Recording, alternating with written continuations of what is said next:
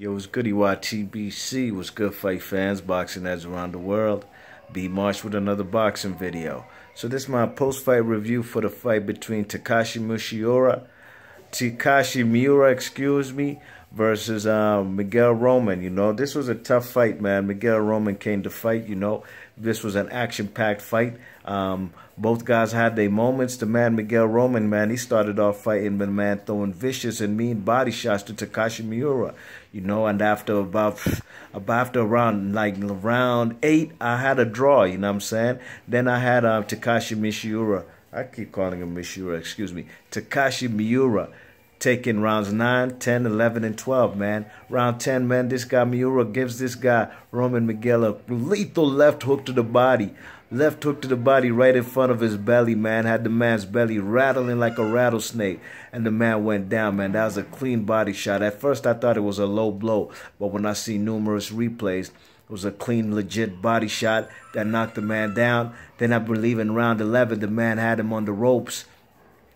Takashi Miura had Miguel Roman on the ropes and just unleashed a mirage of combination punches and put the man down. And then in round 12, man, the man definitely got Miura. He knocks the man Miguel Roman out, the Mexican out, man. You know what I'm saying? And he showed great stamina. And, you know, I thought both guys looked tired about midway through the rounds. But, you know, I definitely thought the man Takashi Miura came strong in the championship rounds. Like I said, from round 8, I had a draw. Round 9, 10, 11, and 12, it was all Takashi Miura. You know what I mean? This guy's a #1 contender and mandatory for that WBC title that was won tonight by the man Miguel Berchelt. And that would be an excellent, awesome fight. We'd love to see that, you know. This guy Takashi Miura is a real excellent fighter, man. I like this guy's style. You know, I think this guy's a southpaw, but this guy is always in action-packed fights. His defense, man, he could definitely tighten his defense up, man. This guy could get hit. It's no secret to that, man. But his left hook, his left hand is something lethal, man. This guy's a dangerous puncher, and he showed why. You know what I'm saying? The man got stronger as the rounds went on, you know what I mean? Later on down the stretch. So big ups to the man, Takashi Miura. Hopefully we get to see him fight the man, Miguel Berchelt.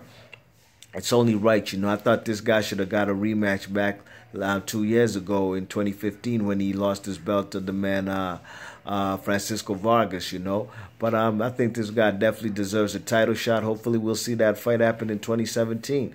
You know, 130-pound is lit, man. You can't go wrong with any of these matches, man. Any of these matches will make excellent fights between Lomachenko, Jezreel Corrales,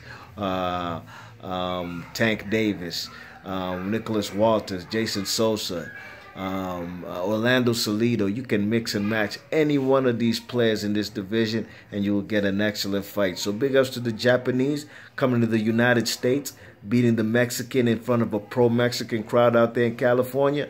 He gets it done, man, and I love to see foreigners come on foreign soil and get it done, you know what I mean? That's how you're supposed to do it, by knockout. Don't leave nothing in the judges' hands, all right? Be March Boxing. I'm going to catch you on the next video. Let me know what you guys thought about this fight, and let me know what you think the man Takashi Miura should do next, all right? Be March Boxing. I'll catch you on the next vid. 1.